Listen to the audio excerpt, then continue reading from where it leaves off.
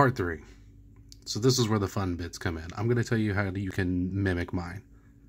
Let's just dive right in. I assume you've watched parts 1 and 2.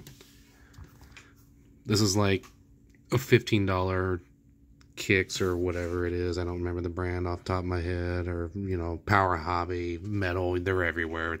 It's nice just to have a little metal stinger on the front, a little extra front weight. Go for it. These are flipped RC 4-wheel drive stamped steelies. Oh, how do you flip it? Simple.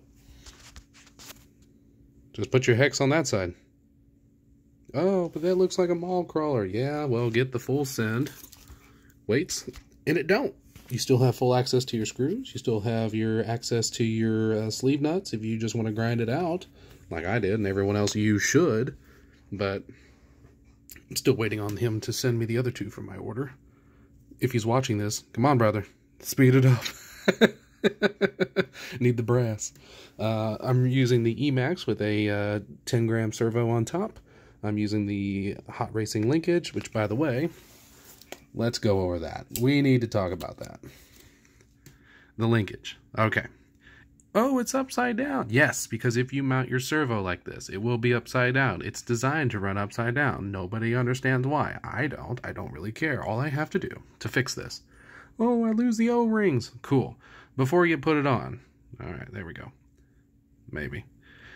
Flip your O-rings. All you have to do is take a really fine something, you know, if you got a pick, if you're brave enough to use a knife, do it. Just pull the top O-ring off over the short side, not the long side, short side. Pull it off.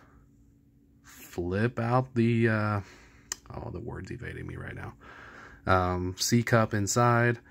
Put the O-ring back on so it won't fall off. One side of the C-cup has a longer side. Never buying another Samsung for this kind of stuff.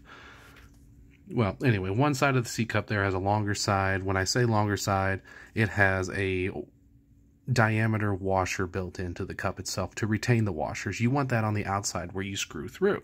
You want the shorter side that doesn't have the ability to retain the washer on the inside, because the inside is going to be pushed up against another piece of plastic or metal.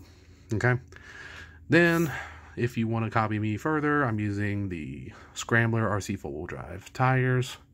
I'm using the Kinetic brass overweight kit.